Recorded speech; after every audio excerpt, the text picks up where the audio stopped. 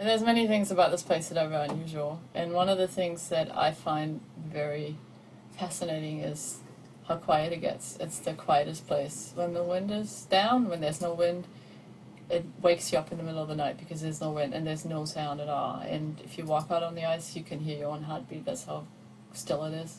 And you can hear the ice crack, and it sounds like there's somebody walking behind you, but it's just the ice. It's sort of, these little stress cracks moving all the time, because we actually, right here, we're on ocean. We're not on solid ground. So, and you can hear the seals.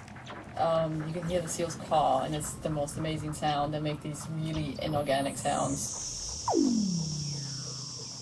They sound like, I don't know, Pink Floyd or something. They don't sound like mammals, and they definitely don't sound like animals.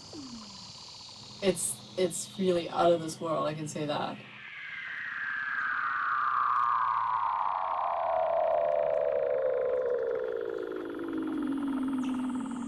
You get used to a surface being solid, and you sort of think in your mind that you're on land.